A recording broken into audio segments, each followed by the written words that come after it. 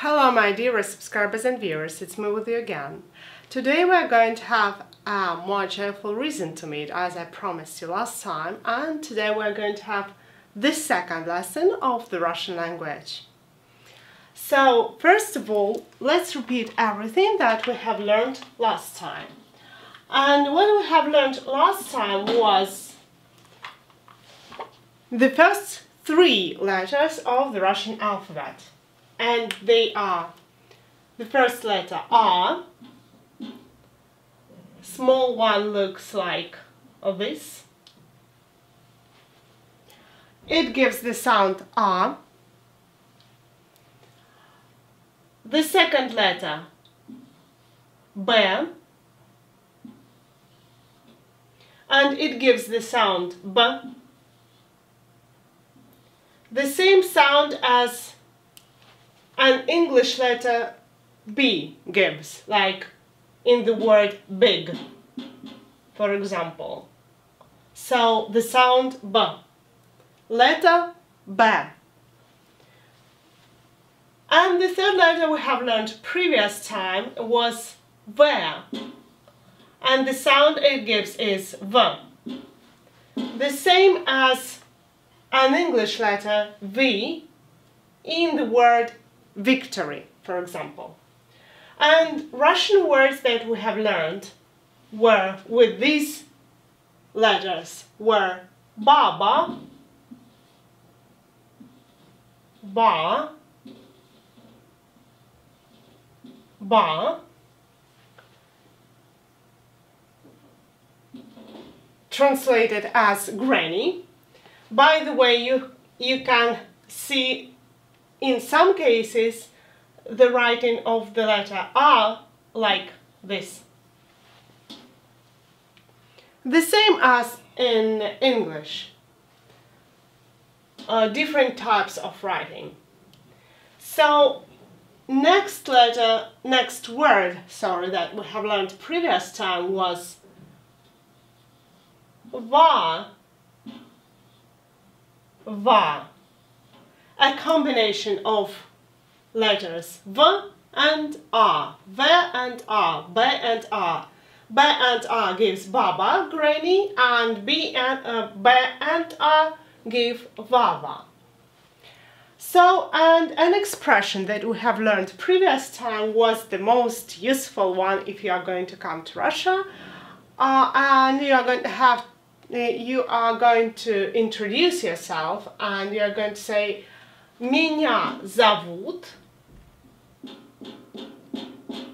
меня зовут, and then comes your name. So if you are going to introduce yourself, you will have to say Меня зовут John, for example. My name is John. Меня зовут John. My name is Boris. Меня зовут Борис. My name is Lucy. Меня зовут Lucy. Okay, enough time for revising things. And now we're going to pass to something new.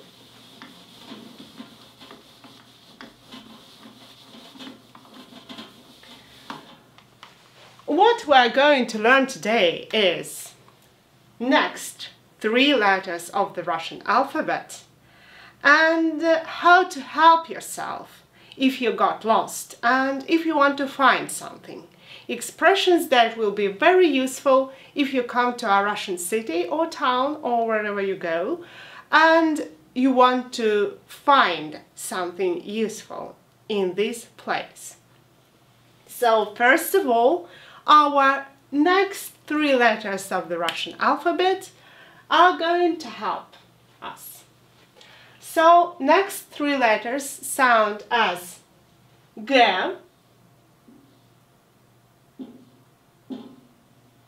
big and small Russian letter G, look like an angle.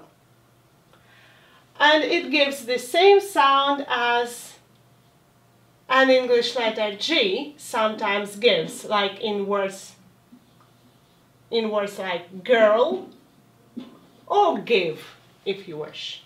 Sound G, letter G. Next one, letter D.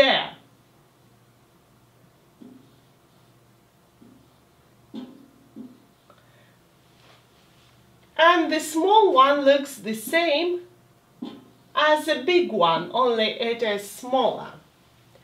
It may look strange for some foreign students because it really looks like a small square put on the top of a big semi-square, unfinished big square. But it is a Russian letter. Get used to it, please. It gives the same sound as an English letter D in all words, like a dog, for example, dog. By the way, if any of you is interested in the translation of an English word dog, it will be собака. In Russian it's собака. But be very careful with this word because Russian people sometimes swear using this word собака. And sometimes they use the word собака as abusive word in order to insult someone, to say something insulting or to humiliate or to abuse someone. They say собака. So be very careful with this Russian word. Russian word that means a dog, собака. And the next letter, the last letter we're going to learn today is a letter Y. It looks the same way as an English letter E, but it has peculiarities in pronunciation and in reading it in words. So, the sound it may give is either combination of sounds Y, A,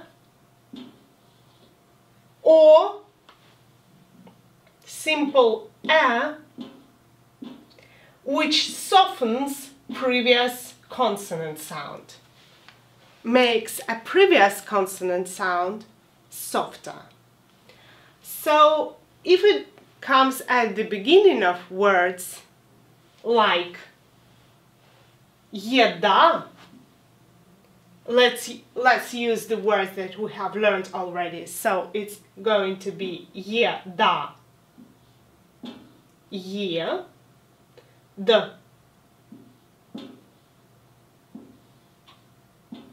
а, еда.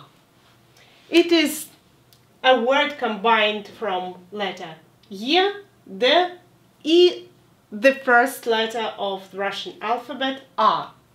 Еда. It means food. So look here. We can see a letter Y being in the first position of the word. And it gives the sound Y in this case, еда. But we are going to learn another word with this letter today, and in that word it will give different sound, a different sound. And this word will be written in different color to pay attention to this. It's a word где. And I put a question mark here because it's a question word, which means where. Где. I want to pay attention to the fact that in this word the letter Y gives us a sound E. G, D, E. Где. But it makes the letter D sound softer. So it's not D, it's d, d, d. So the transcription of this word will look like, if to write it in English letters that may be more familiar to you, it will be G, soft D, E. Где, где, где, где, где. Where, где. And this is the word we're going to learn to help us to orient in a Russian city or town or wherever you are, if you need to ask something about the location. So let me clean the board for you.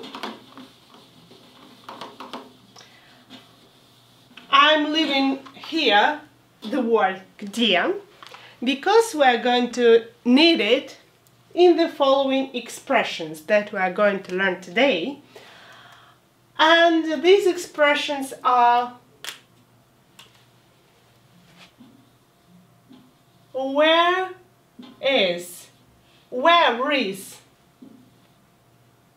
something.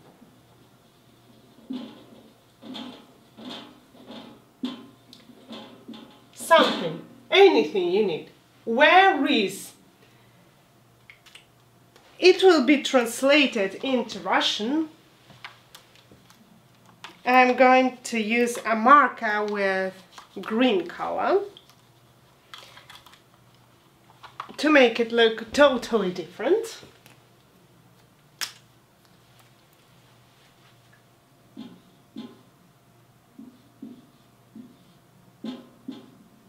Где? And then you are going to put exactly, directly what you need. So, as you can see, there is no is here. In English we say where is something, but in Russian we say где, and after that we directly put what we need. So, if in English we say where is the post, for example, where is the post? In Russian we are going to say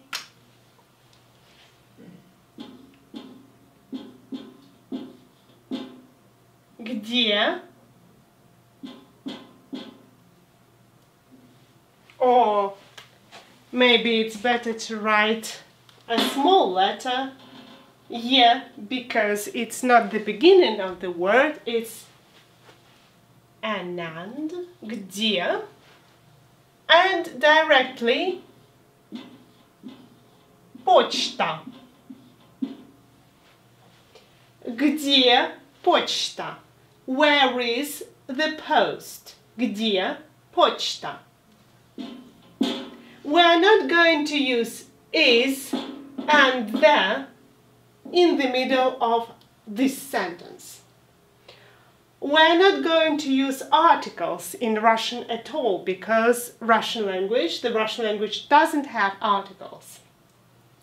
And it omits verbs in such sentences like где что-то, где почта. Some other expressions that you may need are if you're hungry,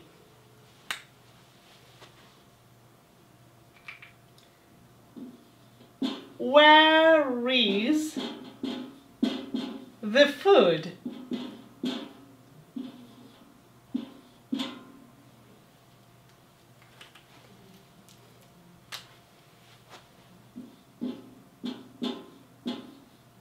Где еда? Where is the food? Где еда?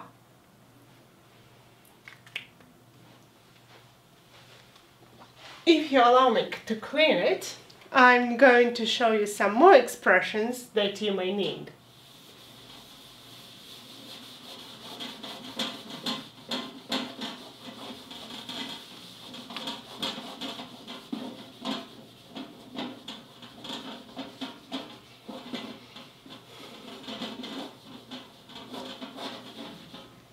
Okay, enough. So now we know some expressions like old expressions without English translation already.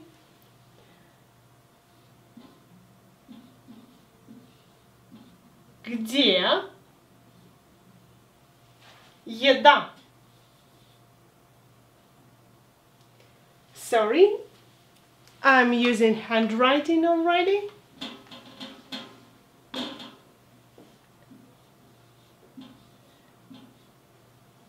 You don't know Russian cursive yet, so I'm going to use only print letters. Где еда?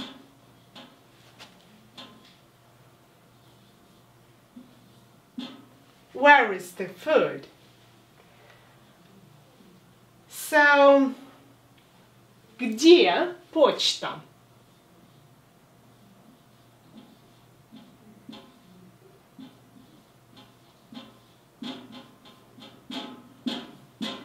Where is the post? The post office.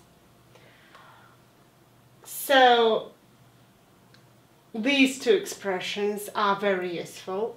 Another useful expression you are going to need is about money. What are you going to do if you need money? You're going to ask for a bank. So,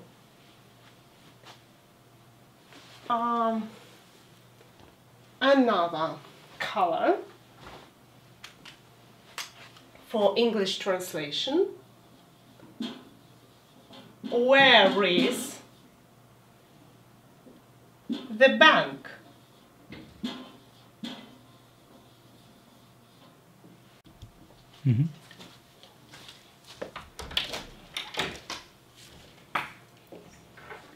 So in Russian it will sound like где банк?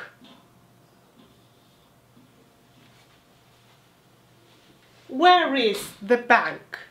Где банк? So today we have learned 3 different useful expressions that will help you not to get lost. That will help you to find a post office if you need to send a letter or if you need some help. And asking about money. Где еда? Где почта? Где банк? Where is the food? Where is the post office? Where is the bank? Где банк? And another question that you may need if you come to Russia. For example, you need your rights to be defended and you need help of a police officer. You are going to ask a question that sounds like where is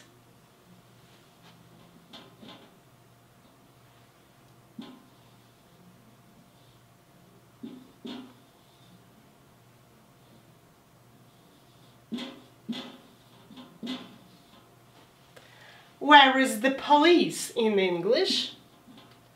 And it is going to sound or where is the police office, as they say.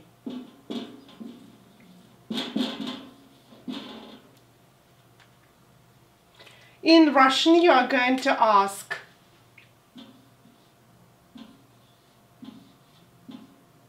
где полиция?